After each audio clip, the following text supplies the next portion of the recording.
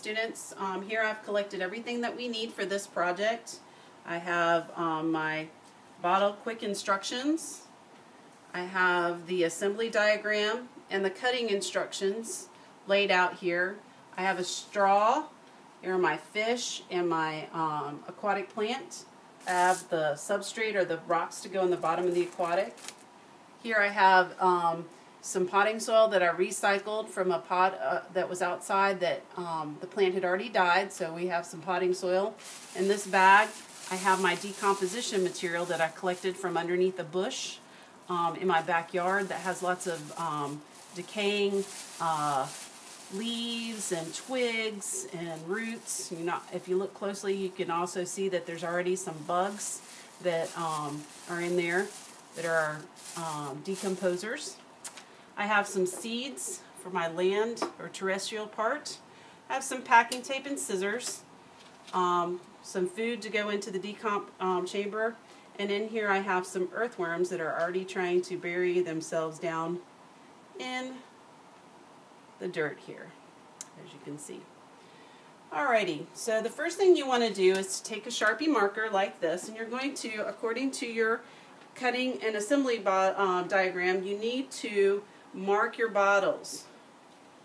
And you'll just mark them all the way around. Okay? And if this is, for example, this would be bottle B, you would just make your marks. Then I use just a pair of scissors. You may want to get mom and dad to help you with this. You just poke a hole in it and then you would cut all the way around the bottle. Once you have all of your bottles cut, you want to put your ecosystem together in a dry run. These are all the bottles put together, ready to be filled. And I've labeled them. This is bottle A, bottle B, bottle C, bottle D, bottle E, and F here. Alright, so let's begin with bottle A. What you're going to do here is you're just going to pour in, and you can use aquatic rock, or you can use this rock that I bought here at the dollar store. And you're just going to put enough in there to kind of weigh your ecosystem down. Then what you want to do is carefully open up your aquatic plant here, and you're going to put that down into the substrate. Now, your aquatic section you should leave overnight. You don't have to use the dechlorination tablets, but you can. Okay? I'm going to use the water that they gave me at the pet store, so I shouldn't have to let it sit overnight. There should be enough water and everything in here for the fish. But you want to stick that down in there and anchor it down with some rocks, as I've done here. Okay?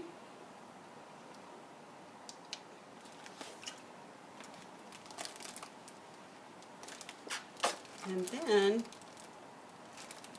you will want to add your fish. Now, I told you just need to have one fish. I have two here, and that's fine. I bought them for about 13 cents each at the pet store. I think the aquatic plant was about $2 or $3. Awesome. And again, I got the rocks at the dollar store. Okay? So your next thing you want to do is put in B. Bottle B. It's just an extension to make this chamber a little bit bigger, so that as you water your system over the next few weeks, there's a place for the water to go. I have drilled some air holes in here with a drill. You must get your parents to help you with that. And I cut a trap door so that I can feed the actual fish if I'd like to. Okay, so the next one that goes on would be C. And C is your decomposting chamber. I have used a drill to put some holes in the base or in the bottle cap so that the nutrients can filter down. Okay?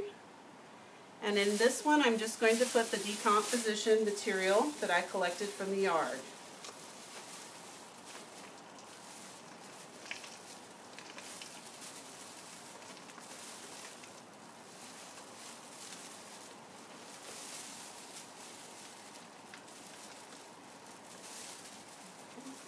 You want this kind of swampy wet, but not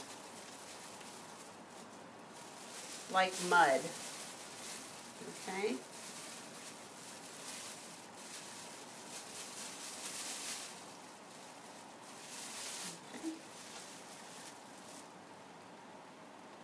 In this chamber, you're going to put your earthworm. And I have an earthworm farm here at my house that I recycle my kitchen scraps in. But you can just collect them from your garden, either by digging for them, or you buy them at a bait shop if you'd like to. I have another guy right here.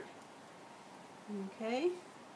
Or you can put out a piece of cardboard overnight, and they will actually come up to the cardboard. So I'm just going to put the rest of this substrate in here. I'm putting some eggshells and some pieces of apple to help get the decomposition chamber started. Anything that's rotting in your fridge will work. I don't recommend onions or tomatoes, however. Something like apples. I have a little bit of eggshell here. Those are really great for the earthworms to get in their guts so that they can digest all of the leaf litter and stuff. So there, that's all together. Okay? So now we're on section D. I also have a trap door here for this, so I can put some more food scraps in there if I choose. I'm going to take this acorn out. Alright, so the next one then is D. And if you take a look at your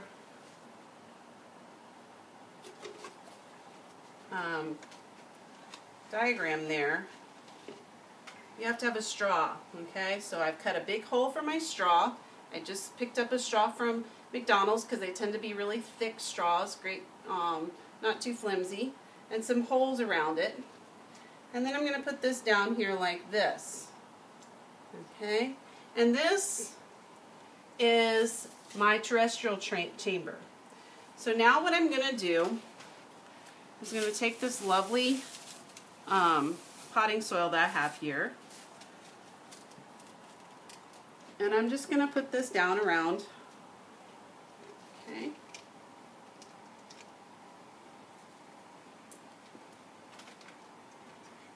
The straw, you just want to keep it nice and loose, okay? And you want to put enough in there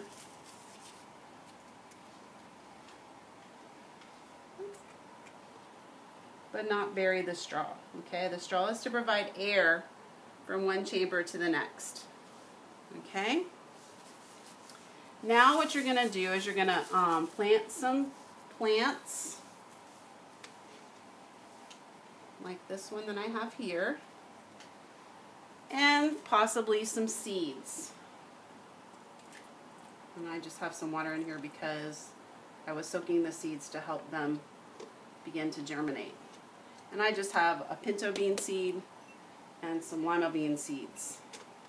And I have plenty of these at school if someone would like to get them from me. You can do that. You can also purchase seeds to plant if you want, or you can try some from your garden. Okay? So I'm just going to put some soil around these to make sure, whoops, that they're all settled in there, okay?